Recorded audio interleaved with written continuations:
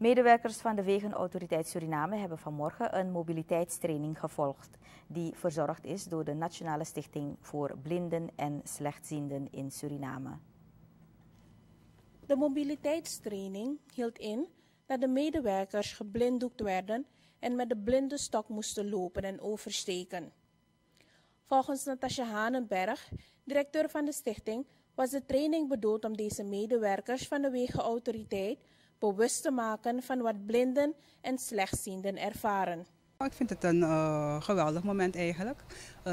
Ten eerste de enthousiasme zelf ook van de mensen van Wegenautoriteit, dat ze heel spontaan ja hebben gezegd toen we hebben aangeboden van hey, komen jullie en ervaren jullie hoe het is.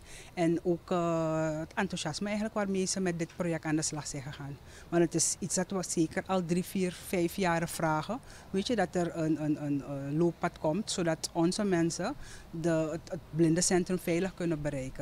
Ik hoop dat dit project, dus dat looppad dat aangelegd zal worden, dat het als pilot zal dienen en dat er in de toekomst dus meerdere plekken in Paramaribo en in de andere districten zullen komen, zodat de wegen voor blinden en slechtzienden toegankelijker worden.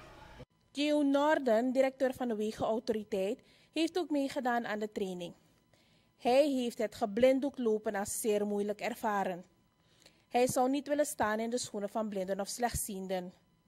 Het blindencentrum heeft een verzoek bij de Wegenautoriteit ingediend voor de aanleg van een looppad vanaf de J.A. Pengelstraat naar het blindencentrum. Norden zegt dat de aanvraag voor het looppad er al jaren ligt, maar dat het nu eindelijk gehonoreerd zal worden. Norden vertelt wat de status van de aanvraag is. We hadden een openbare inschrijving gehouden en we zijn nu in de gunningsfase.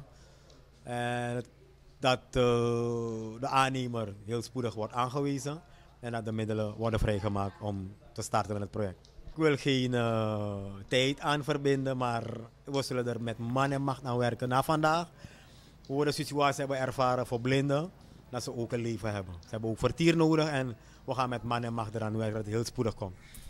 Tot zover Gio Norden, directeur van de Wegenautoriteit Suriname.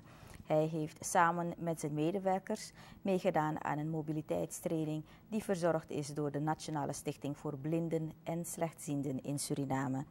De training is gehouden op het terrein van de Wegenautoriteit.